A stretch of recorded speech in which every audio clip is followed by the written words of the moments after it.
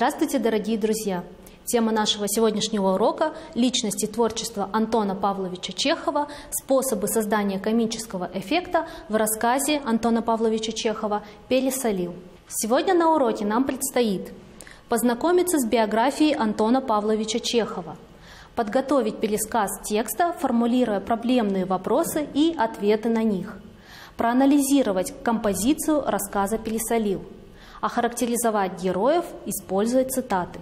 Великий русский писатель Антон Павлович Чехов родился в 1860 году в Таганроге, на юге России.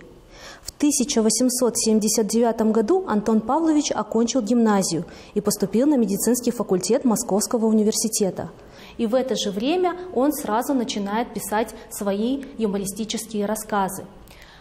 Творчество Антона Павловича Чехова в его начальный период составляли юмористические рассказы, которые он писал практически каждый день. Такой плодотворный был писатель.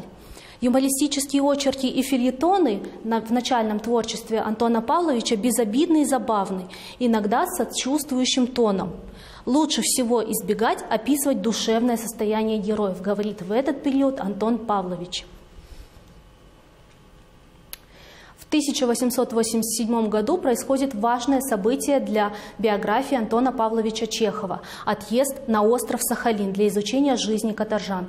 Итогом этого путешествия стала большая книга, которая описывала нравы и фигуры надзирателей.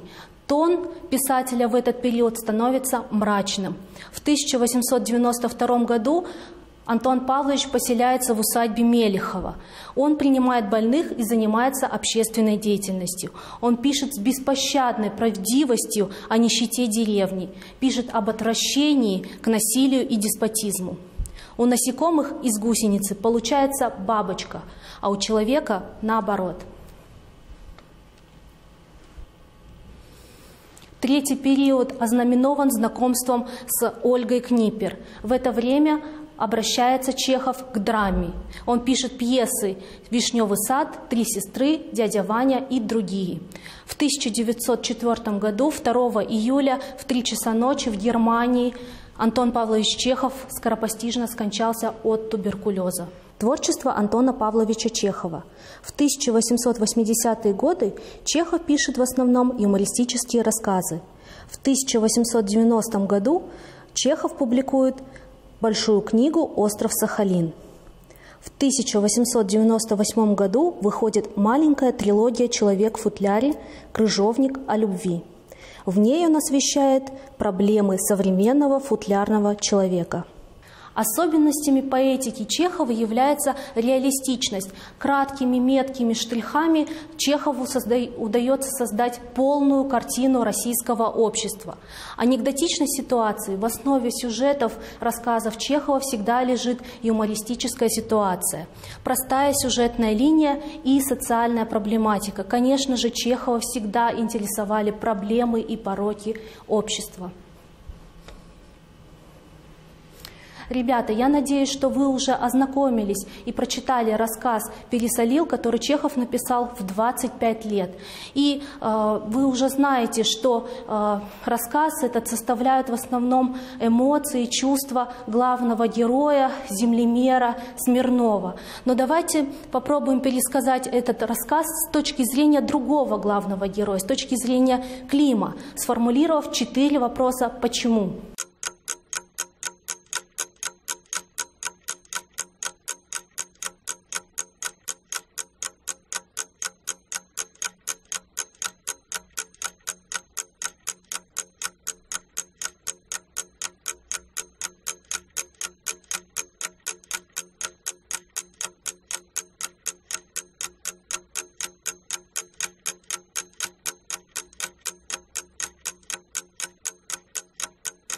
Ребята, а ваш ответ мог выглядеть следующим образом.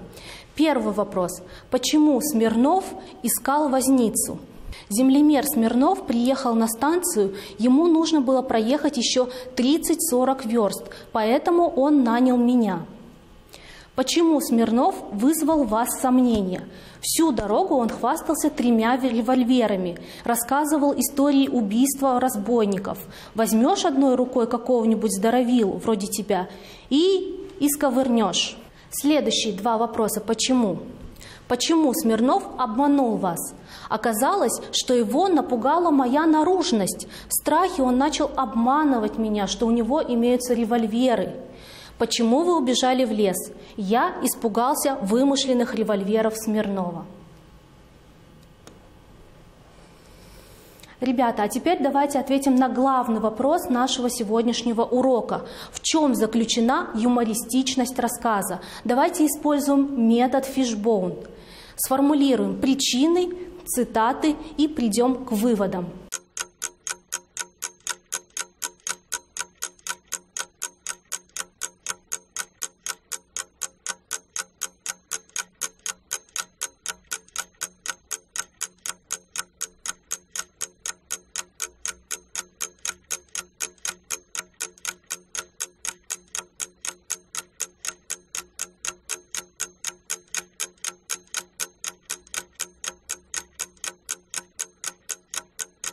Ребята, а теперь давайте проверим себя. Вопрос. В чем заключена юмористичность рассказа? Первая причина. Стереотипность характеристики героев. Он нашел здоровеннейшего мужика, угрюмого, рябого, одетого в рваную сермягу и лапти. Вторая причина. Неожиданная кульминация. Ишь, какая спинища! Этакое дитя природы пальцем тронет, так душа вон, и морда у него зверская, подозрительная. Вывод. Анекдотическую ситуацию создает искаженное восприятие Смирновым возницы Клима и несоответствие характеристик героев их действиям. Ребята, нашей первой причиной юмористичности рассказа Чехова была кульминация. А теперь давайте попробуем определить композицию рассказа и ответить на вопрос, оправдывает ли кульминация ожидания читателей. Ваш композиционный план должен выглядеть следующим образом. Экспозиция, завязка, развитие действия, кульминация и развязка.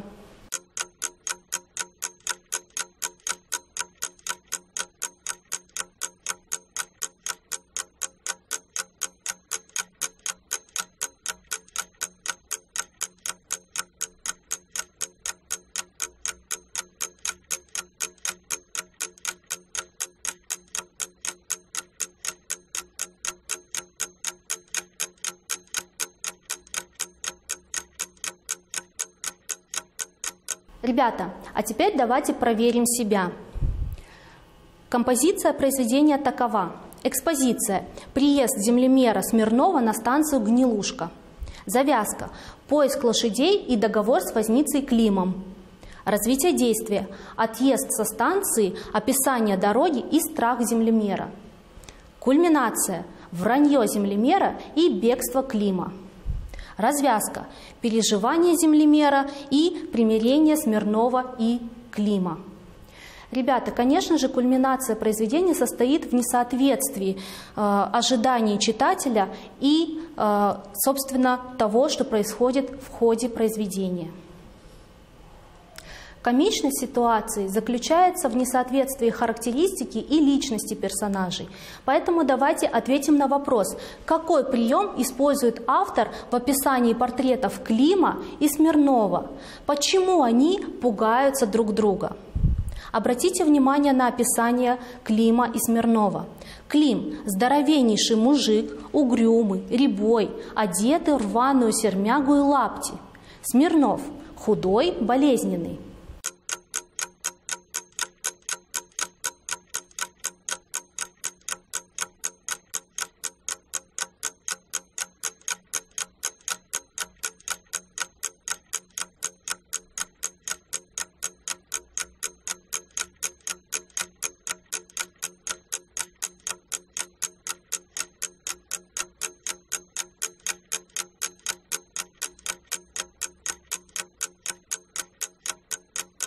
Ребята, а теперь давайте проверим себя. В портретах героев использован прием антитезы, противопоставления. Почему пугается Смирнов? Потому что за штампом «Дитя природы» с мордой зверской и подозрительной не может разглядеть равного себе человека. В этом и заключается весь конфликт социальный произведения.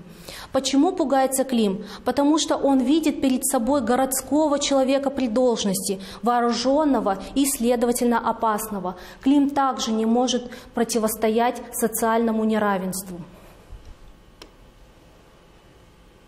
Ребята, а теперь, обобщая весь наш урок, давайте составим синквейн на тему Антон Павлович Чехов. Вам необходимо составить одно существительное, которое будет являться темой синквейна, 3 прилагательных, которые будут являться его характеристикой, 3 глагола действия, фраза, цитата и одно существительное, которое будет выводом к нашему синквейну.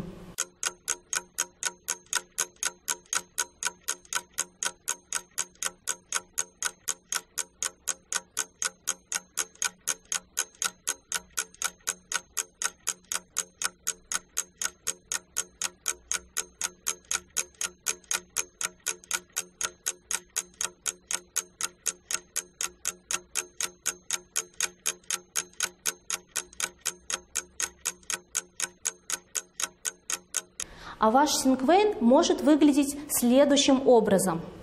Чехов – талантливый, чуткий, остроумный. Писал, путешествовал, лечил. Краткость – сестра таланта. Чехов – творец. Ребята, а наш урок подходит к концу. Сегодня на уроке мы познакомились с биографией Чехова, подготовили пересказ рассказа «Пересолил», формулируя проблемные вопросы и ответы на них. Проанализировали композицию рассказа, охарактеризовали героев, используя цитаты. Ребята, на следующем уроке мы продолжим анализировать творчество Антона Павловича Чехова. А сегодня наш урок подошел к концу. До скорых встреч!